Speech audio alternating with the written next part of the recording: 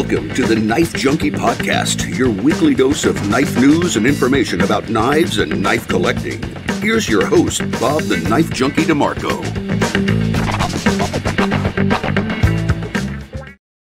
Welcome to the Knife Junkie midweek supplemental. I'm your host, Bob DeMarco. Coming up, James Brand and Reate team up to make what looks to be a pretty incredible integral knife. My Leatherman Surge literally falls apart through lack of use. And we take a look at some custom and production fixed blade knives on loan from Tier1 Gear Reviews. But before we get to all of that, it's my first opportunity to show off my knives.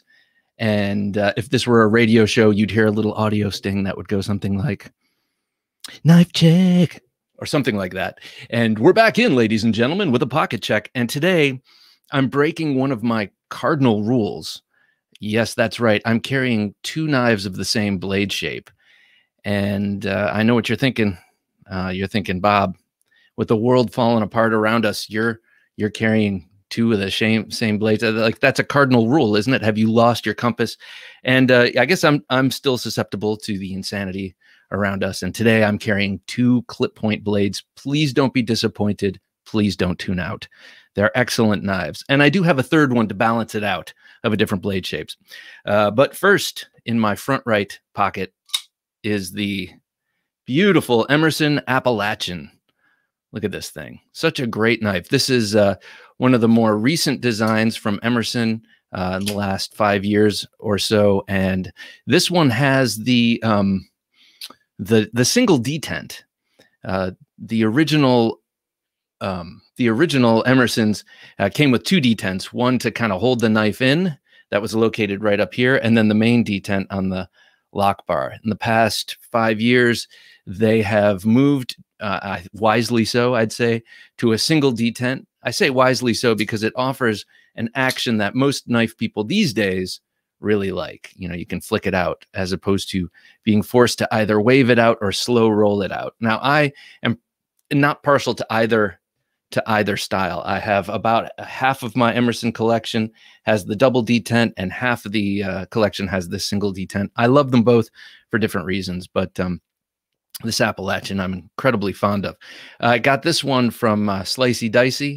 He bought it to check out Emerson's and then went to sell it, and he knew who to come to first. He gave me the right of first refusal, and I snatched it up. I haven't been carrying my Emersons in the last couple of weeks because I've had a few new things come in, like the AD20.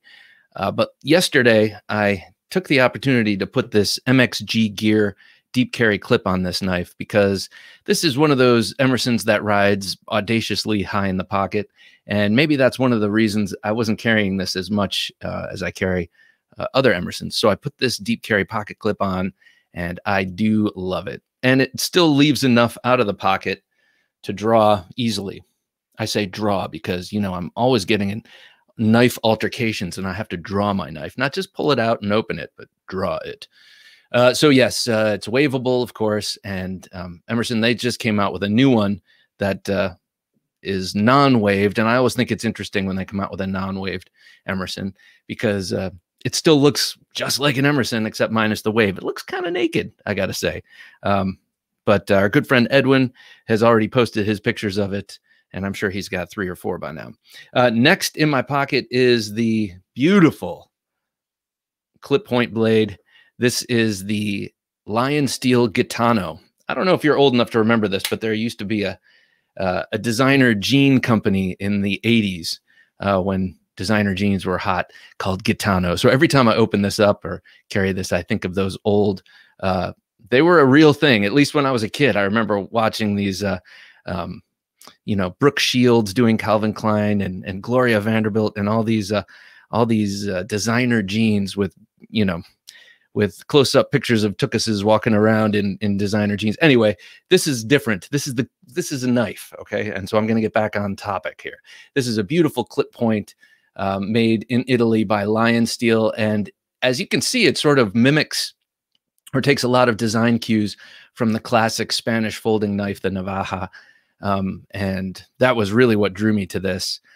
Plus, it just has really incredible walk and talk. So as you open and close it, it has a very strong spring. It's easy to pull out. It's easy to open the blade.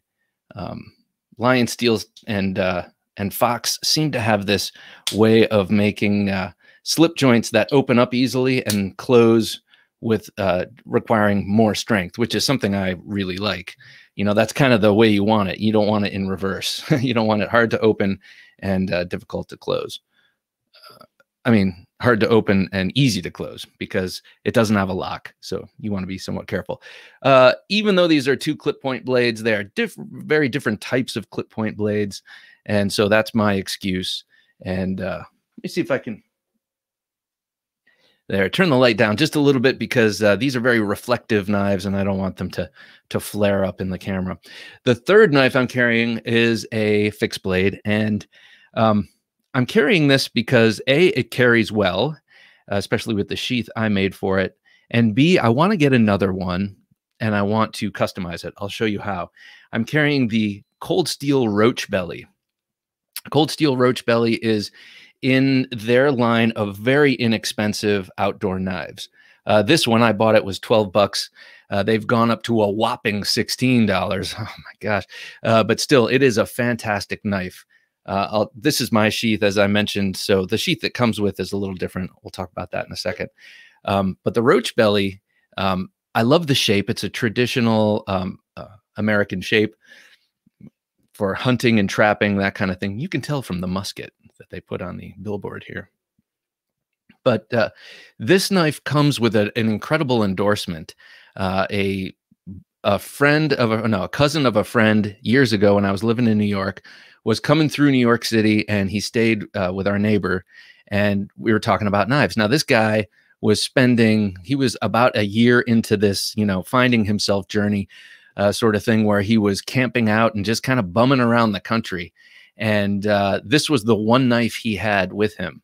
When I told him I love cold steel knives and that I was a knife collector, he lit up and he said, I have a cold steel. And then I lit up. Oh, what does he have? You know, this guy's camping, living off the land. I figured he'd have some, you know, an SRK or a Trailmaster or something, you know, more expensive, beefy, and glamorous in the lineup that Cold Steel had to offer at the time. And he pulled out the Roach Belly, and he swore by this knife. It's got at least this version of it. This is an older one. Is made in Taiwan and sports Krupp's steel, German Krupp steel, 4116, I think it was. And so he said he used it for everything, and it did great, and he didn't really sharpen it. So it keeps a great edge for a soft and inexpensive steel. With this model, with this specific specimen here, I put some grooves in it to make the handle less smooth, and works great. And it being a $12, now $16 knife, I wasn't afraid to do some alterations to it.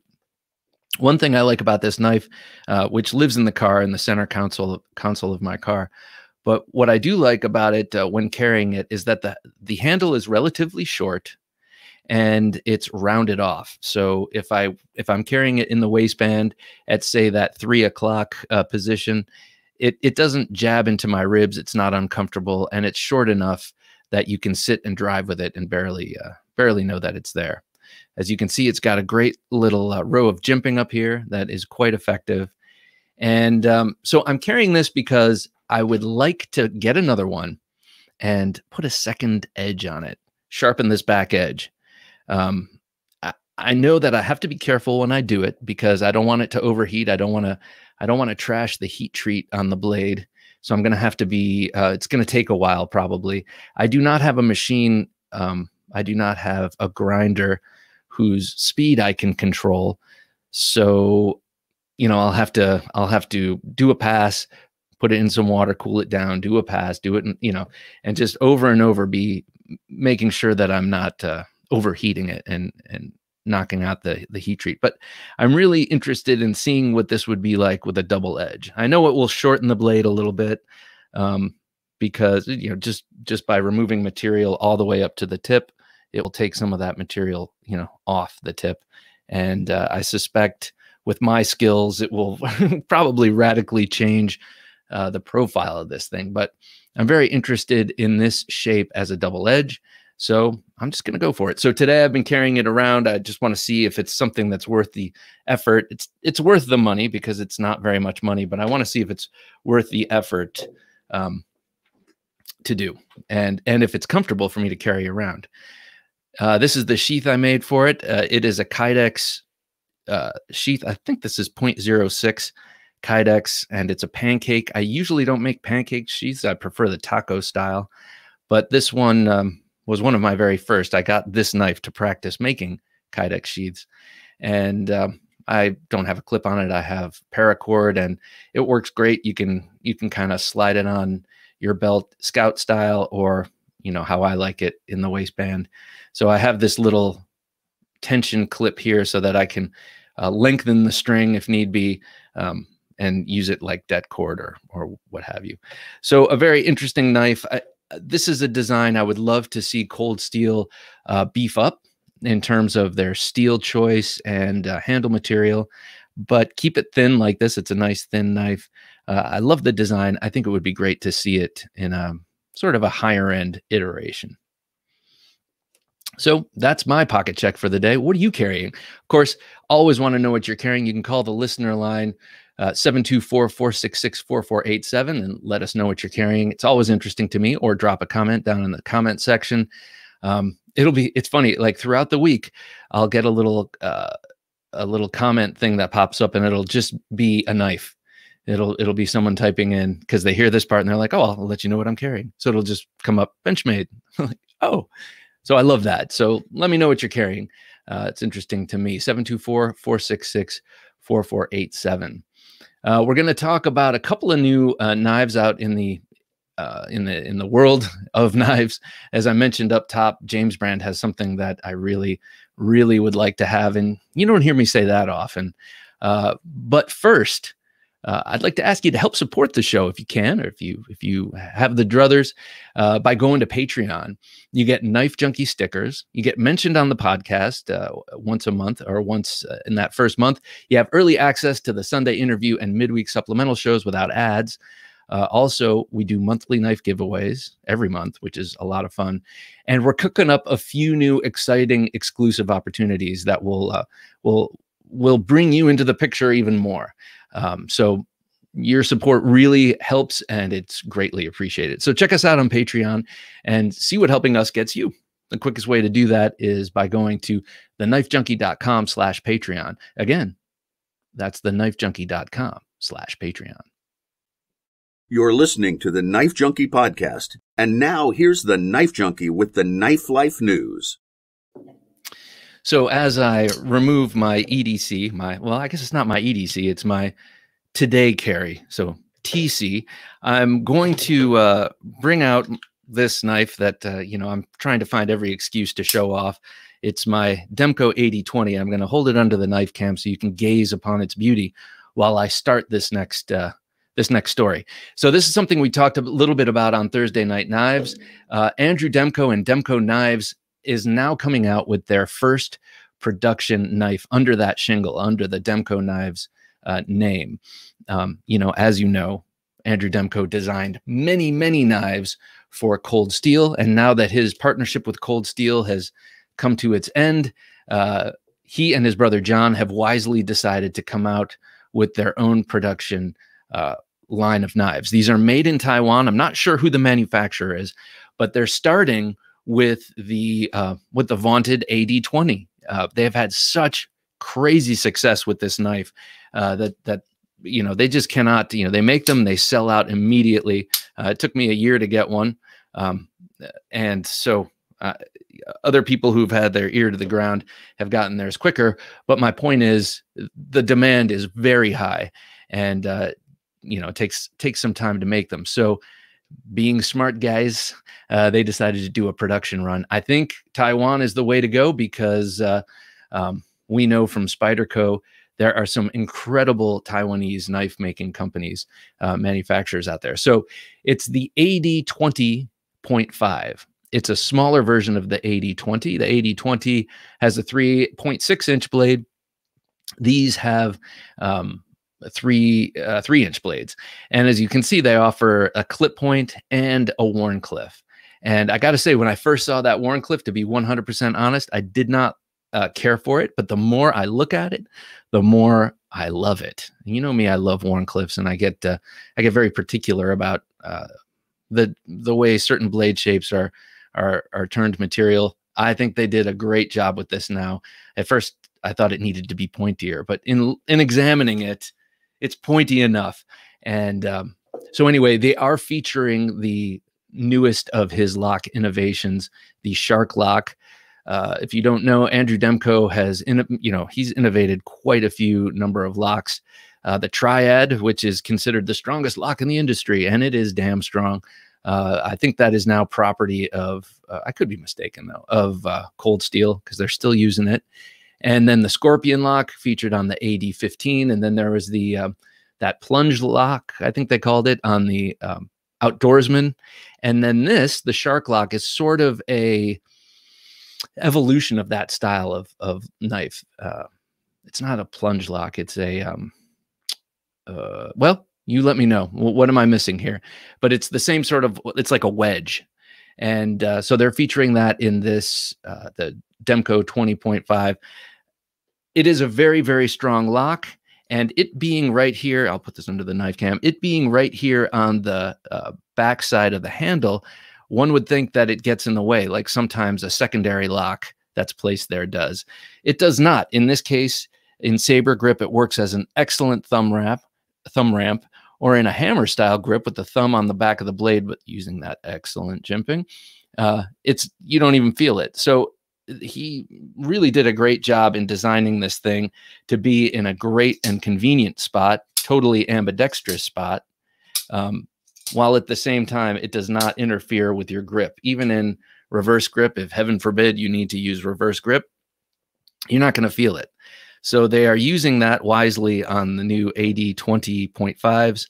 And I think that it's one of those locks kind of like the Axis style lock or the compression lock from Spyderco. It is fidget friendly, but also very, very strong.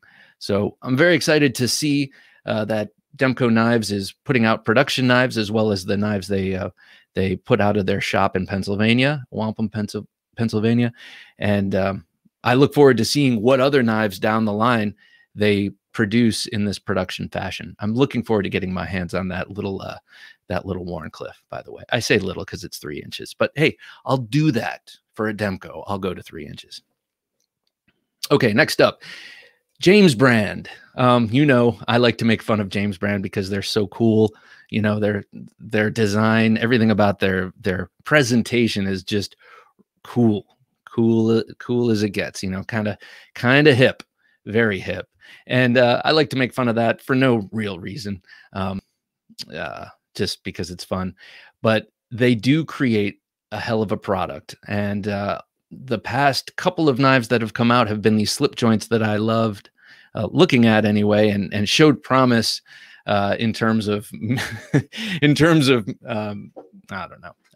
They look great and everything, but I never really got myself behind the wheel of one.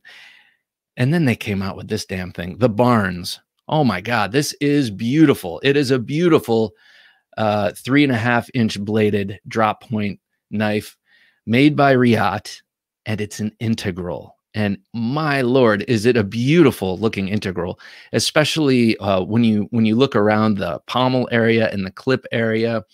They really did a fantastic job designing this. And if Reate is manufacturing it, it's a super high quality knife. That's the great thing about using a company like Reate or that if you like the design, you'll be happy with the knife, because it's very, very, very rare that you get a lemon of a knife coming out of those factories. So it's exciting to see the James Brand coming out with the Barnes here.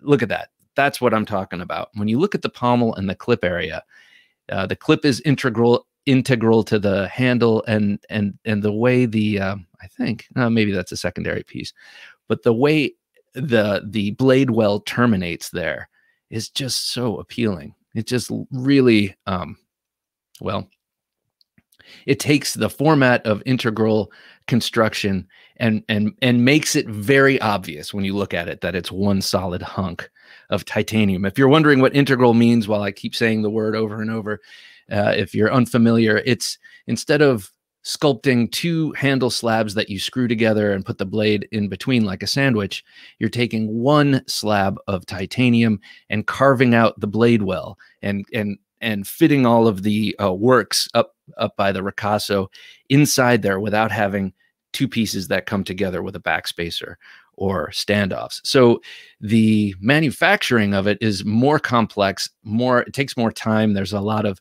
I think there's a lot of material waste in carving out that excess titanium where it doesn't need to be. And in the design process, it's also quite a challenge. So I think that is what justifies the $599 price tag of this knife. Yeah, that's the one part. I mean, but that's what you expect. When you buy an integral, it's going to be more expensive. And then you figure it's Reate-made and it's James Brand. So, you know, it's going to be a premium. You're going to be spending a lot of money on it. But look at this thing. It is beautiful. In the raw silver titanium handle, as you see right here, and the polished blade, or the satin blade, it comes with a bright green thumb stud, which I find appealing. And then they have a black anodized handle, also with the satin blade, and that has, I believe, a blue thumb stud. So to me, this is a very appealing knife. And then the fact that it is a 3.5-inch knife, which is at the lower end of my preferred size range, it's making me a little sick, because I think at some point I'm going to have to try and get my hands on one of these. NAF Sergeant, just got one of these, and incidentally used a military discount to get it for a more reasonable price.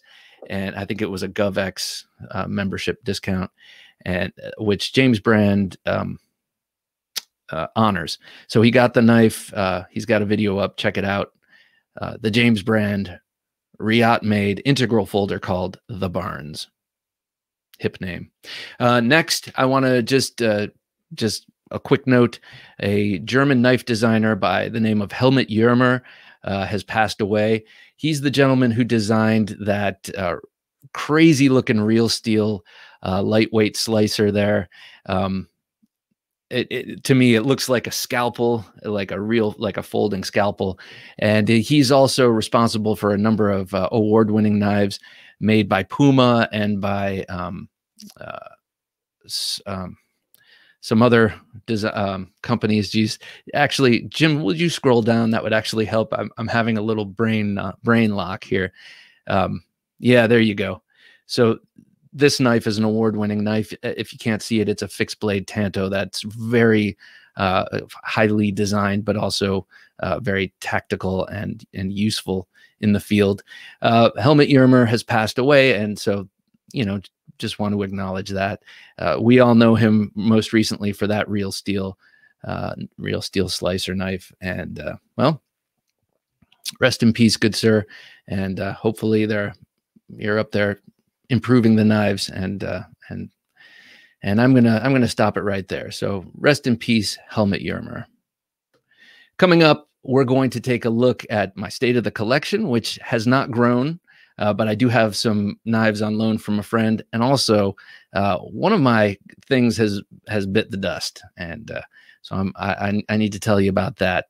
But before we dig in, I want to make sure that you like, comment, subscribe. If you've listened this far, it's keeping you. And hit the notification bell on YouTube if you're watching this on YouTube. It really helps to let you know when we upload a new video, because, man, you don't want to be late on that. You want to see it as soon as it comes out and is hot on the presses. Also, join us tomorrow night for Thursday Night Knives. It's our weekly live stream at 10 p.m. Eastern Standard Time.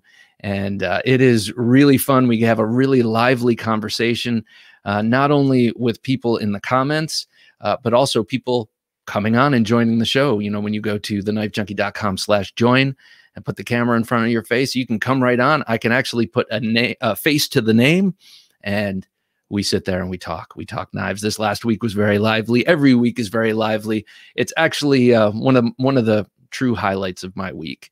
So join us 10 p.m. Eastern Standard Time on YouTube. That's for Thursday Night Knives. Join us Thursday Night Knives. Junkies, are you looking for a new knife and want to save money too? Would you like to help support the Knife Junkie channel while saving money on that knife? Then check out our knives for sale page at www.TheKnifeJunkie.com/knives.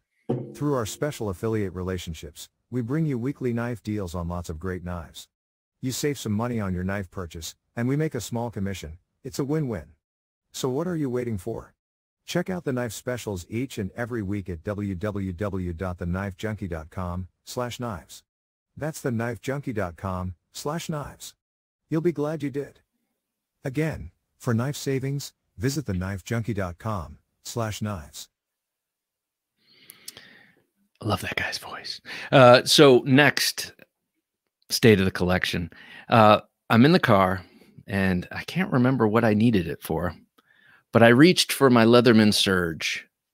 This thing is about 13 ounces of steel in a leather case here, and I bought it. I remember I bought two at once. Maybe that was my indication that I could afford two at once. Maybe I shouldn't have gotten it in the first place, but I got them a few years back, put one in my backpack and one in my car, and I needed the one in the car, and I opened it up, and I want to show you what happened. This happened. Oh, these are the extra parts. All the extra parts came out. I don't know what happened to this, but my Leatherman Surge has just sort of spontaneously disassembled itself. And I'm not sure what to do with it, because I can still use it as pliers. So I'll keep it around, I guess. I can still use it for some of the functions, but I don't trust it. Oh boy, that's loud. I don't trust it. These pieces, this one I think looks like some sort of a tension spring, and this one I'm not sure what that does, but they just fell out, and one of the pins sort of disintegrated on me. So I've always known Leatherman to make some really, really excellent multi-tools. I have one that my brother got me at least 20 years ago, and it lives in the junk drawer in the kitchen, gets used all the time, and has never failed, but this one, I got it because it's so big and so beefy, and I thought it would just be stout till the end of time, but it's not. So if you know anything about Leatherman multi-tools, or if you have any sort of opinions on which are the best models, let me know, because I would like to replace this with a Leatherman that doesn't fall apart.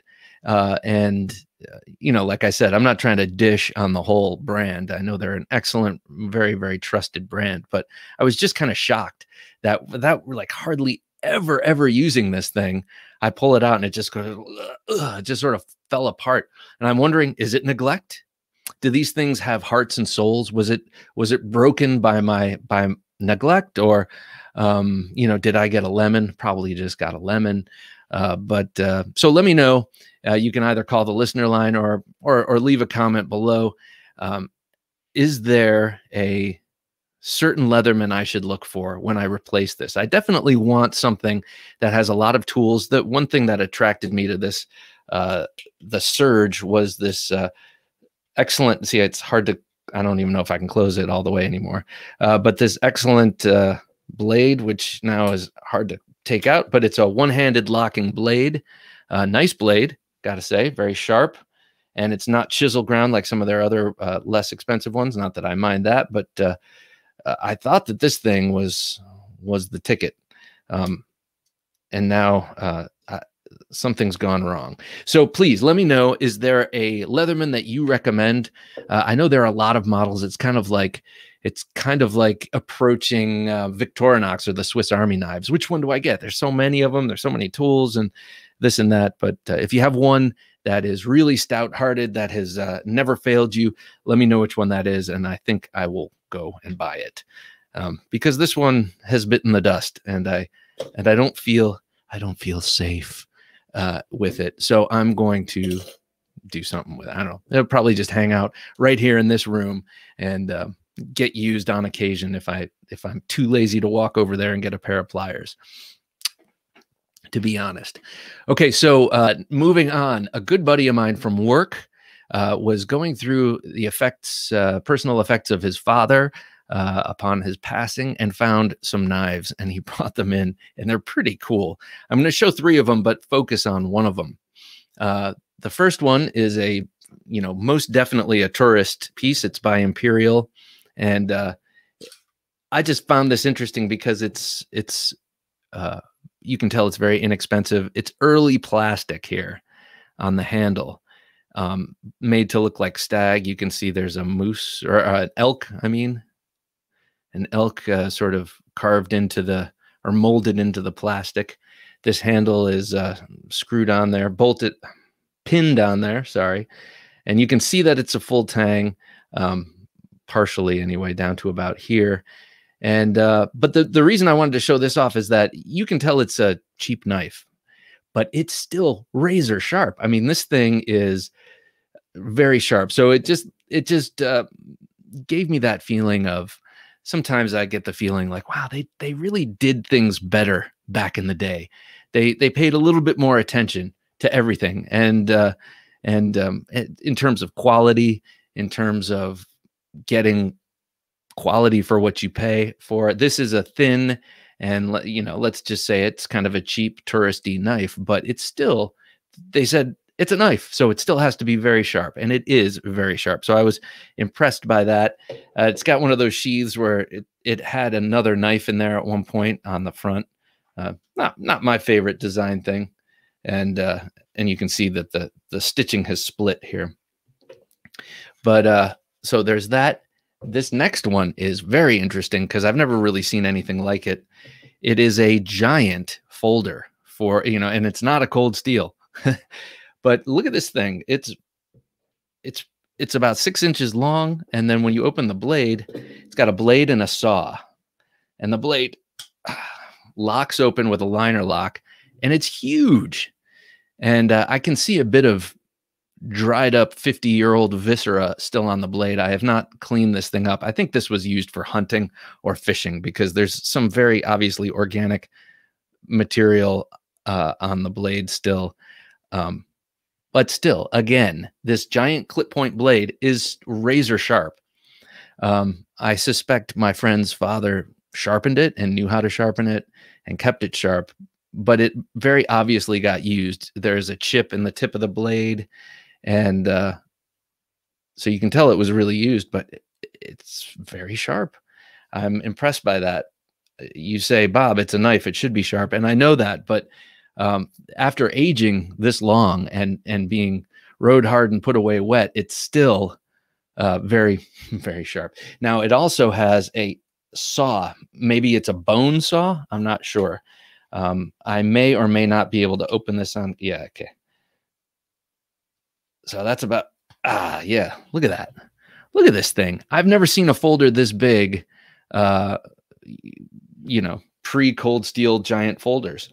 I've seen large 4-inch case fishing knives and stuff like that, the large toothpicks that they turn into fisherman knives with the extra blade that's a scaler and deboner. But this thing, man, just never seen anything like it. It's very interesting. And I cannot make out any markings on it. So if you have any idea what this is, I would be very interested. Something about it looks K-bar-ish. Maybe it's this sort of a handle with the, it's a knurled plastic handle with little grooves in the side, kind of like a K-bar, but you can see like all this like fish guts and stuff stuck in there. And it looks like this saw blade can be removed and replaced. You see that? I'm not quite sure how you would do it, but the saw blade itself looks sandwiched into a 2-piece tang there, unlike the blade, which is just a solid blade in there. Now, every time I've picked this up and manipulated, I'm not even going to attempt to close this on camera. Every time I've picked it up, my hands, I want to wash them. and I don't have any hand sanitizer around me, so I'm going to continue dirty here. But yeah, this knife was, it looks like they got a couple of fish, maybe skinned a bar, and then folded it up without cleaning it, put it away for 50 years. He said all of these knives are at least 50 years old, so interesting. Now, the last one I have cleaned up a little bit, and it's this. It's a German knife from Solingen, and it's a Baron brand. I tried to attempted some research on this and really wasn't finding much. There were a lot of different brands in Solingen, Germany, and was finding some old, like on eBay and Etsy, finding some old kitchen knives, like carving knives with the name Baron, but I didn't find any knives like this. This is a clip point, looks like a hunting knife, just an outdoors knife. And I cleaned it up. I put some flits on the blade. It wasn't too bad. So I just polished it up a little. I put some, what do you call it? Oh, Red Wing boot cream on the handles. As you can see, it's a stacked leather handle, and the leather pieces are very thin, thinner than I'm used to seeing. And if you look at this beautiful pommel, it's a little bit loose. You need a special spanner wrench to tighten that. It's a little bit loose, and I think that's because the pieces of leather have shrunk over the years as they've sort of desiccated. And so hopefully that cream in there, it's definitely perked up the leather a little bit, but hopefully this fattens up a little bit. Maybe I'll put some oil in there too. And who knows, maybe it'll tighten up the pommel a little bit. Maybe you're laughing at that. I don't know. I don't know if that's a real thing or not. Right here on the spine, you can see it's crowned, so it's nicely rounded. You have a fuller there for weight reduction. It is not a blood gutter or a blood groove. It is not there so that when you thrust it into something, the blood has a place to flow out. That's a myth. It is, fullers are there for rigidity, and also they're there to lighten the blade. The reason this knife really jumped out at me is because recently I got the Boone 2 by Bark River Knives, and for a couple weeks there, I was going on and on about how it's like the classic belt knife that you would expect anyone walking around in the outdoors in days gone by to have on them. Multi-purpose, hunting knife, camping knife, and, in a pinch, fighting knife. I think this looks a bit like a proto K-bar. And so when my friend handed me this, it immediately made me think, this Baron, German Baron knife, it immediately made me think of the Boone 2. And, that whole sort of nostalgic thing that the Boone 2 brought up in me, this Baron knife really was the real example of.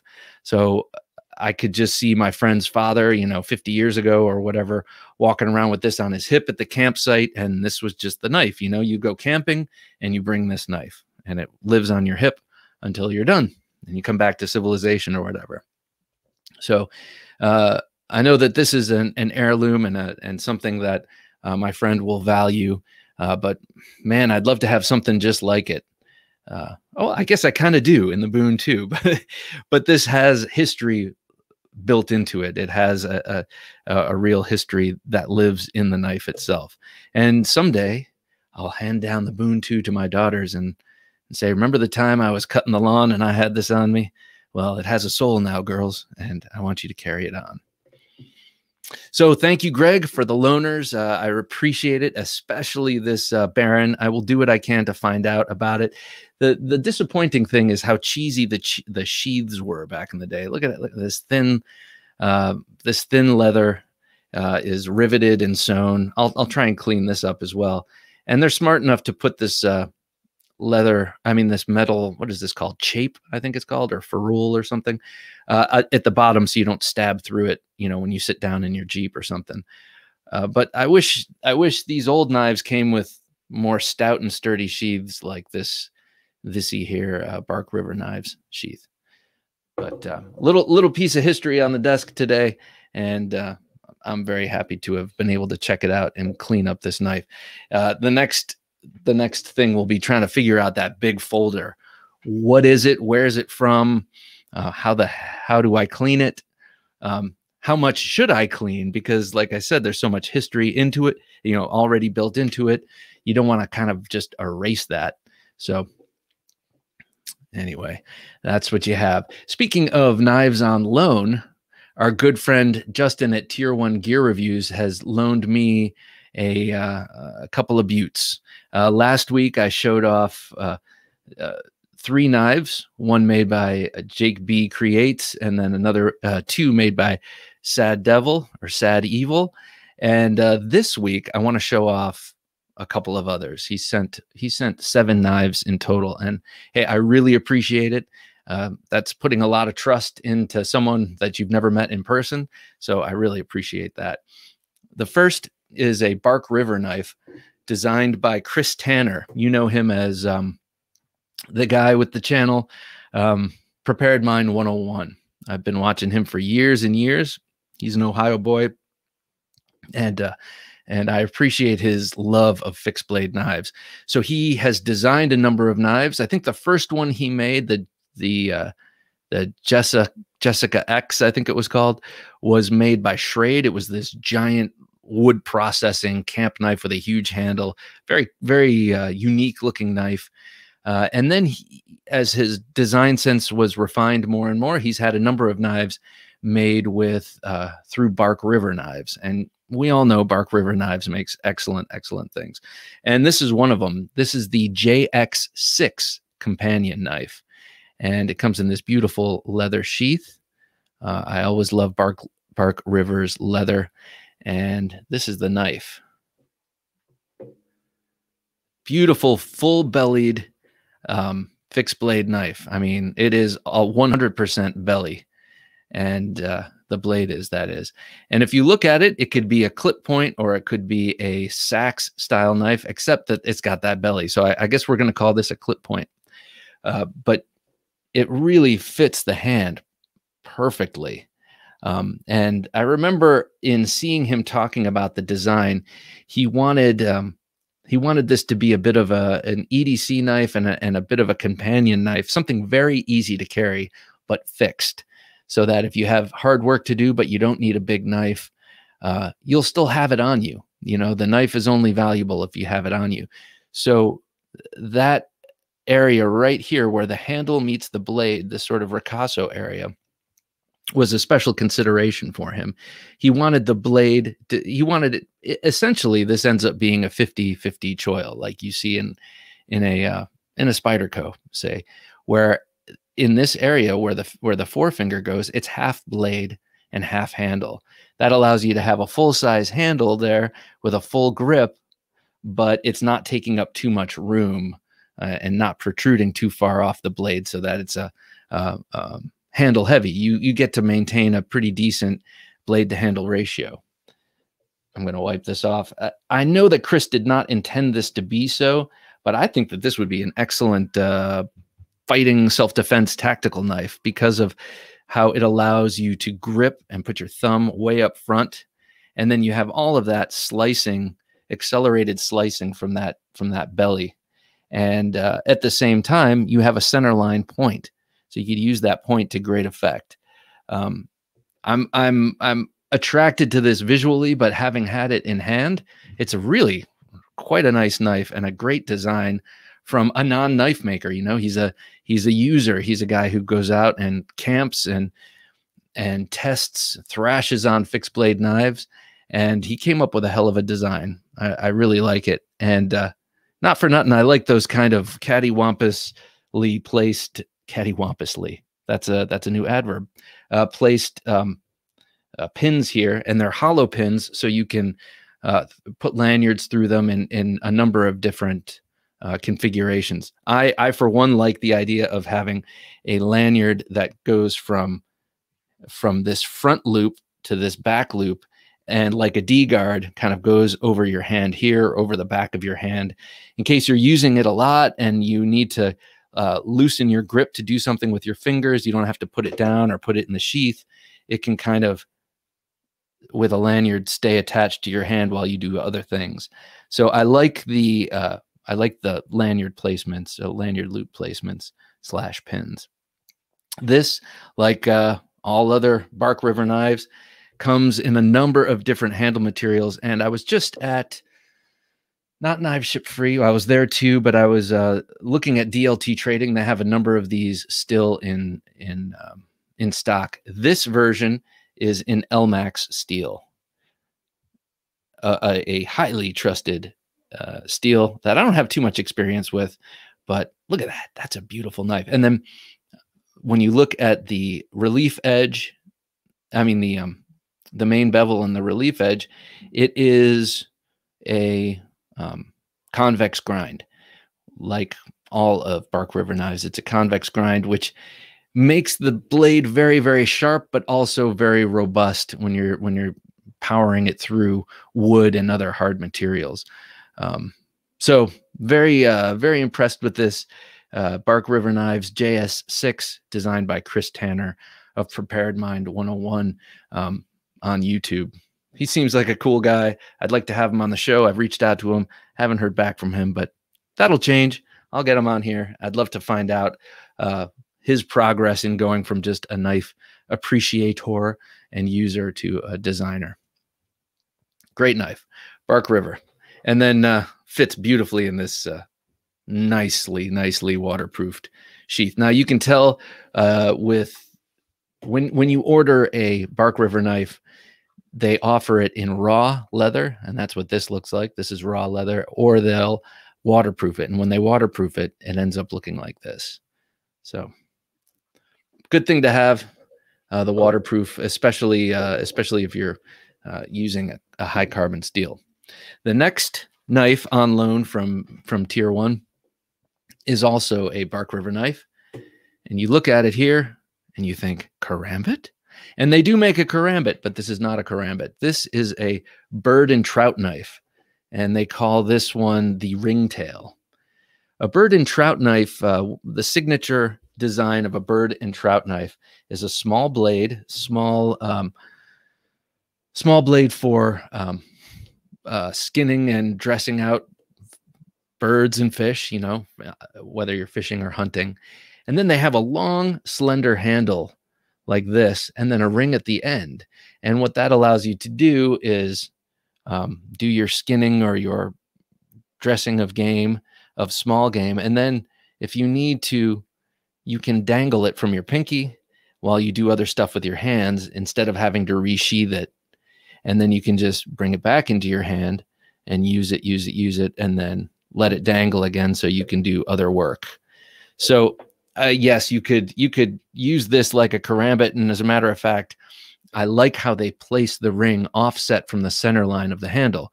That actually would allow for karambit style manipulations and such, and also allows you to have a fist without having the blade kind of coming out at this weird angle, which is what happens when you just plop a ring at the very top symmetrically, you know, in line with the handle.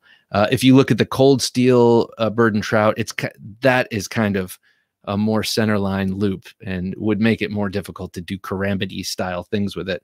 That being said, you're probably not going to want to do that with this anyway. It's not intended for that. Beautiful Bark River construction. This one has the black linen micarta with grooves. You don't too often see them texturing the handles like that, but since fish are slippery and birds bleed, I guess you want some more texture on that handle. It also just looks nice. And then you have those beautiful red liners.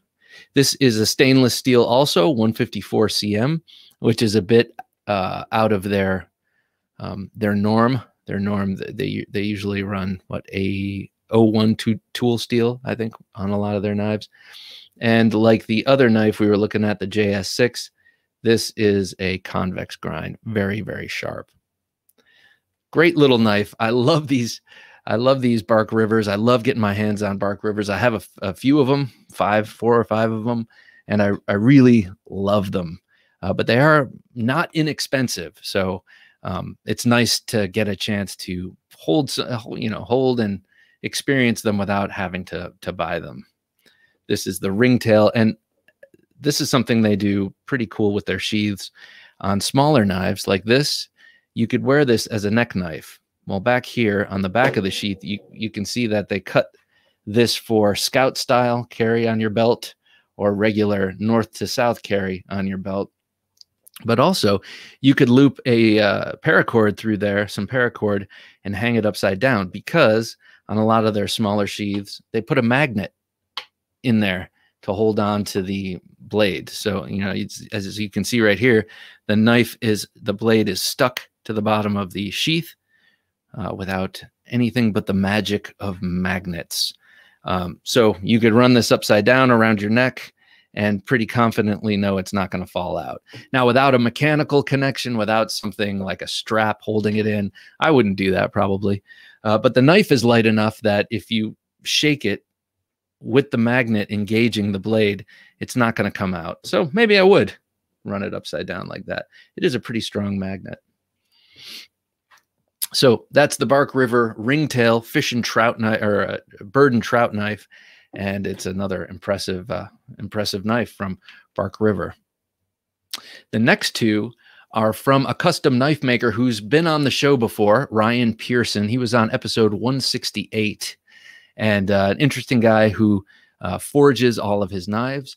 And Tier 1 is a big fan of him. I've experienced a couple of other Pearson knives through him, and I'm excited to show these off. This first one is in a Bark River sheath. This is not the sheath that came with it. I believe Pearson only does Kydex sheaths, but this is a beaut. This, I believe this model is called the Rambler, and it is just gorgeous. First thing you see when you look at this is the fat carbon fiber. I'm not a huge carbon fiber guy, but I love fat carbon fiber. And what I like about it is it's not that regular weave sort of affair that you get, that you get from standard carbon fiber. Let me just put it that way. Look at this. It's just beautiful. You can see he used some G10 pins there. I like that too. They sort of just blend in there. You can see his maker's mark on the spine. I always like a maker's mark on the spine because it keeps the blade free from billboarding and such. And man alive, that jimping is awesome. You can tell that was done with a jimping file, I'm pretty sure. And it's pretty even and works great. This is a nice little knife. I got to say, you get a full handled grip on it. Nice little Coke bottle shape. And that tumbled finish is really, really nice. Each one is handmade. Each one is forged. And each one is slightly different. But he has models that are uniform, So you'll see this Rambler. If you go to his Instagram page, you'll see this model in a couple of different styles. The blades might be a little bit longer or a little bit shorter or what have you, but they're all Ramblers, and just looks like a great small hunting knife, outdoors knife. You should check out Ryan Pearson. I don't believe he has a website yet, but he's got a thriving Facebook group and an Instagram page where he shows these things off. Beautifully done. And I got to say, I approve / applaud the use of this leather sheath with this knife. To me, a fine knife like this should be in leather.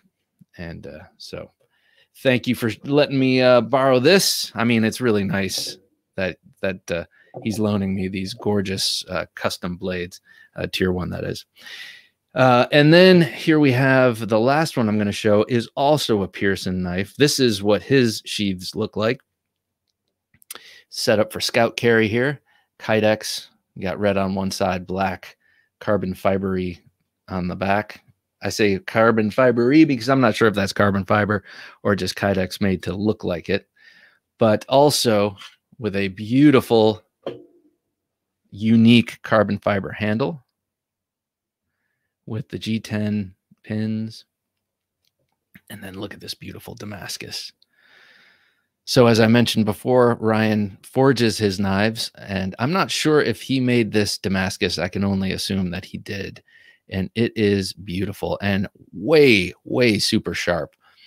This model he calls the Titan. And this one I've seen in slightly larger blades as well.